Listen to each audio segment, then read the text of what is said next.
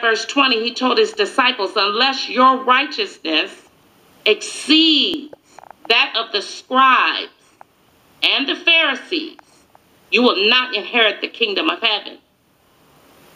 What Jesus was letting us know, my friends, it's going to take more than knowing scripture, because that's what these men were always challenging Jesus with, the scriptures, the law of Moses.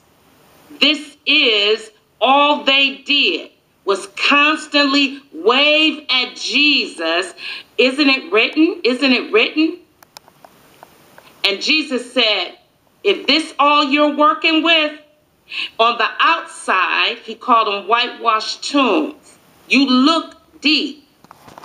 You got that doctor title on you. You got that I'm the Reverend on you.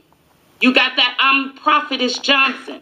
I'm Apostle Moore. I'm Apostle Johnson. I'm Apostle Jones.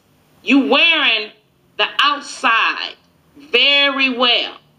But Jesus said inside, full of dead men's bones. And this is where, my friends, many of us are nothing but actors.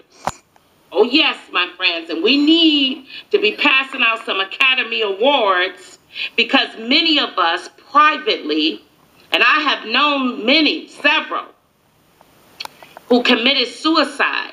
They were doctors in theology.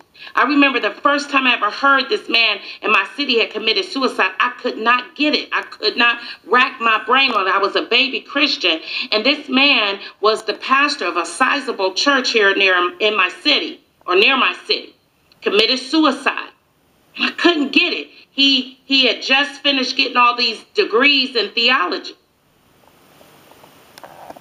Why? Is it, or how shall I say, is it possible for someone who is pretty much a scribe, studying the law, giving commentary? A lot of them are writing Bibles. But in their private lives, there is no depth. They are the ones that are cheating on their wives, beating their wives, drinking, smoking, and addicted to all types of sexual perversion and pornography. These are they who are consumed with depression and mental illnesses. But yet, when they come forth and stand in their platforms, they are the scholarly scribes. They know the word.